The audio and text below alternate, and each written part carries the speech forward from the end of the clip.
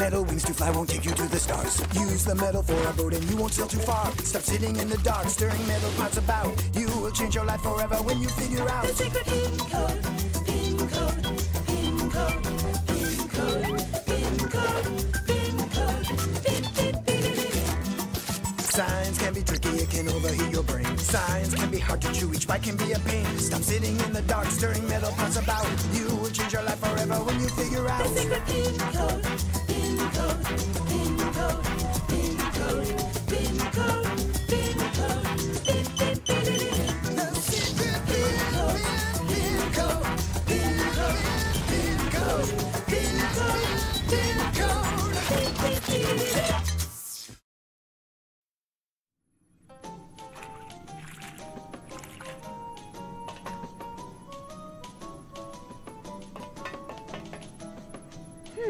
Nah, that doesn't look anything like a hero's supposed to.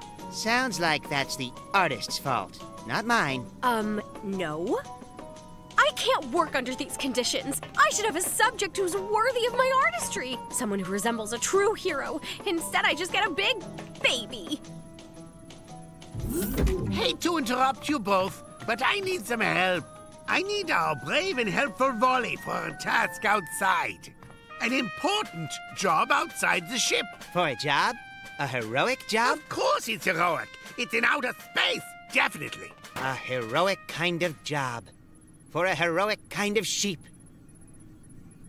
Astronaut Wally, reporting for duty. Good. I'll be at the airlock chamber. So glad I don't have to test these new spacesuits. I have a quest now. Ah! Babies don't do important space work. Oh, this I won't need. Wah, wah, wah. Somebody's brave. The important thing to remember is how to activate the protection suit. This button is what will activate the suit. Then give your command. Got it? Yes, sir. Wally to computer. Set up protection mode. Command understood.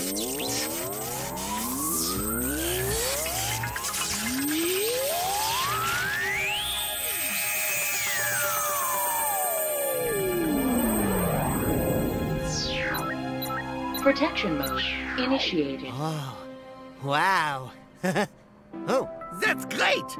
Now try command initiate my spacesuit mode. Go! Space mode. Initiating spacesuit mode. Spacesuit mode initiated. I'm good. What a day! Engines, start! I'm no baby. A hero. Not a baby.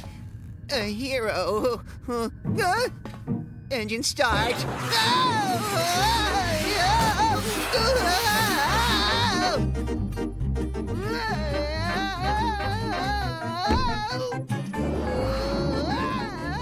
Yup, heroic.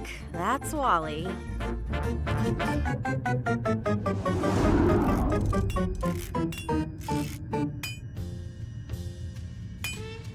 Hand me the wrench. Wrench is handed. No, the other wrench. Yes, it's the other wrench. No, I need wrench 12. Wrench number 12, huh?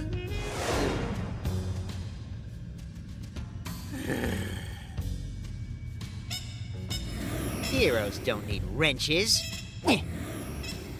Hin, when does the heroic job start? Well, I'm working on that as we speak. This device I'm making will make antimatter. Oh, antimatter. That seems adventurous. What does that mean? We know everything around us is made of atoms. And atoms are made of smaller particles. We call those elementary particles.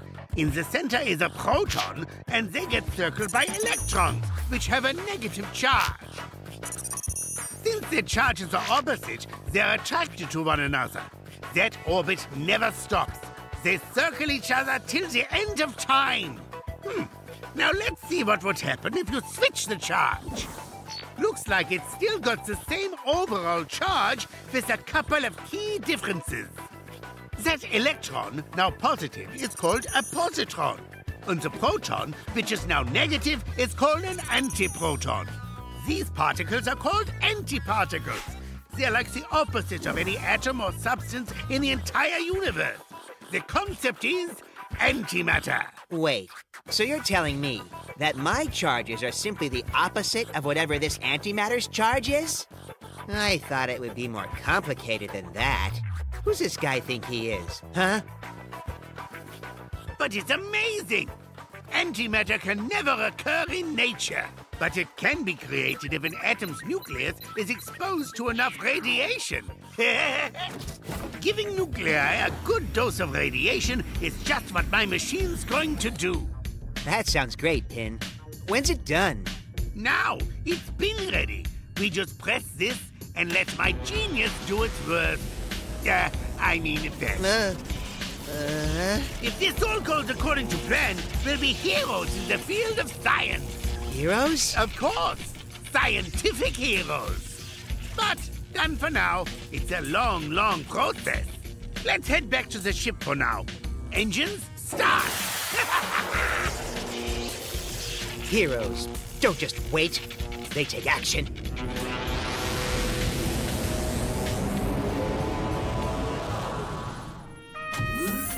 I have returned from my heroic mission. My day of being a hero has been quite heroic, as you can imagine.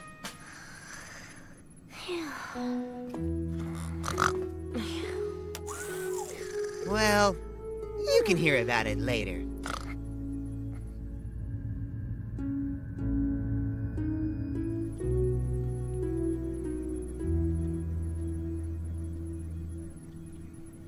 Oh, wrench number 12. Whoa, is that Pin's antimatter? I hope this means we'll be big science heroes, because this is huge. Hey Pin, silly question. So what, is, antimatter used for anyway? I mean, hypothetically. Antimatter is so useful and powerful. If a normal particle meets with a particle of antimatter, the result is that they both disappear completely. It's crazy. Poof! It's called annihilation. Annihilation, huh? But what exactly happens when they meet, though? Please, don't tell me it's a kind of explosion. Of course. If a particle and an antiparticle meet each other, it produces a crazy amount of energy. Yes, an explosion. Is it like a kind of bomb? No, not quite. It's more like a battery. 1 kilogram of antimatter, when it experiences annihilation, could power the entire Earth for half an hour. Isn't that wild? We could power ships that go even faster into space. Our fuel could take us to the farthest reaches of the farthest galaxies. The future will be found in antimatter. But what do we do if it collapses? Or if that thing gets so big that it just explodes before we can use it? That's why I put it safely outside our ship in outer space. Antimatter will be just fine. Float around, not touch anything out there. What about afterwards? What do you do with the giant death ball? That's why I built this handy magnetic trap here. It suspends the antimatter safely inside the can so it doesn't touch anything. You think it can fit in that tiny glass tube? The whole big thing? It's not a big thing. I only made a tiny amount for here. That's all, Pin. That's great. I've done something very bad. It's growing too fast. What do I do? I shouldn't have lost the wrench. What if this thing falls down to Earth? He said something about antimatter and matter, the different charges, something about a huge explosion. Annihilation, he said. No! Not like this. I have to take it somewhere far away from the ship. But how do I manage that? How do I do that? I can't. Come on, Wally. You have to think of something. We have to destroy something. Something we can't even get close to. We can hit it with something of equal size and make it annihilate itself. Brilliant. This is a hero's plan. meaning this is a job for Wally the hero!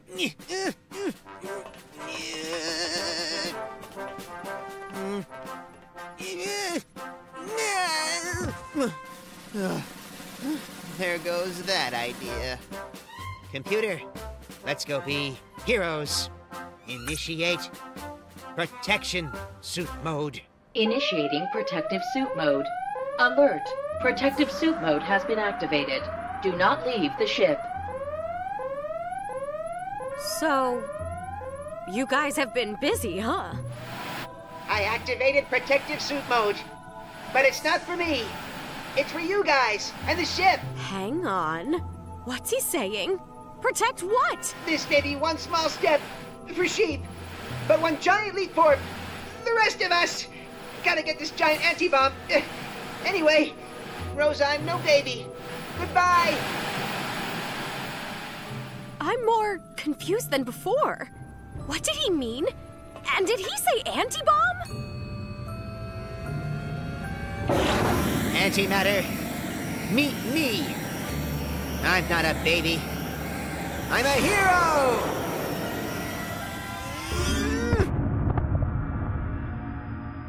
Wally? Hello? Earth to Wally? How long are you going to lay on the moon, you lazy goat? I can't believe it. Moon?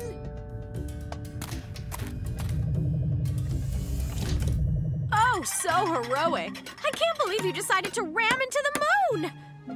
Forgive me. I didn't realize that you had wolfer brains. Hey! Wally, why'd you crank up the power on my antimatter? It exploded! I've had worse days. Oh, man. It's wrench number 12, right? A hero. The idea behind antimatter particles was first introduced by Paul Dirac.